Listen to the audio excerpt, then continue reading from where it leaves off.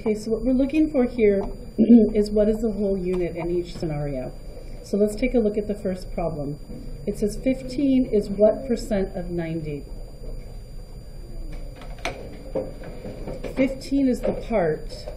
What's the whole? 90.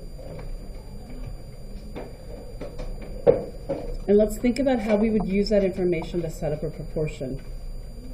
Do we know what the percent is? No. That's what the question is here. So we would put x over 100 because we know whatever the percent is, it's part of 100. And it's equal to 15 over 90 because 15 is the part and 90 is the whole. Let's take a look at the second one.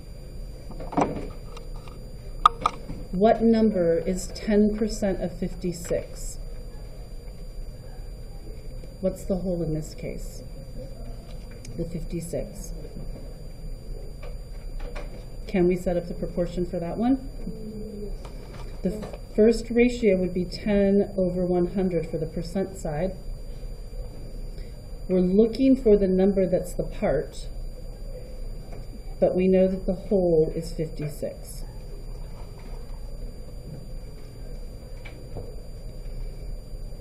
%90 of a number is 180.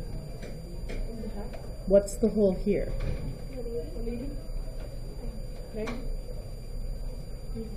We don't know. This one's a question mark. All we know is that it's a number.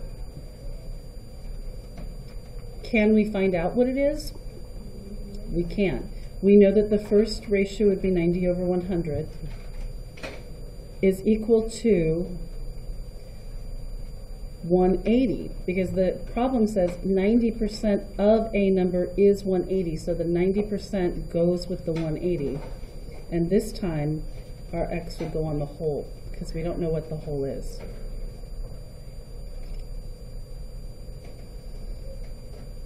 A bag of candy contains 300 pieces and 25% of the pieces in the bag are red.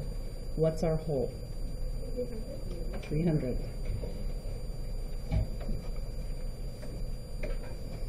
%70 of the students earn an 8 on the test.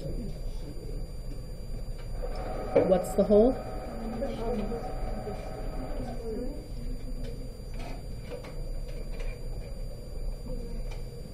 We do know it's 100%, but what the exact number is, we don't know. We know that 100% would be the whole class. We know we have 70 over 100.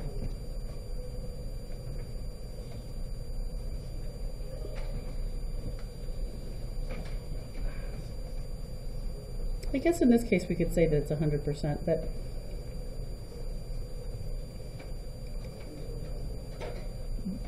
oh, it's a B, not an 8. 70% of the students earned a B on the test. We're not even told how many of those students we have, so we can't even finish making our proportion. But we do know that the whole class would be 100%. We just have no idea what that number is.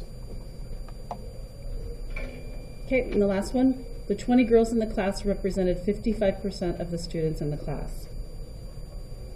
Okay, so now we know 55% is the 20 girls. Do we know how many total are in the class? No, we have to set up a proportion to find the whole.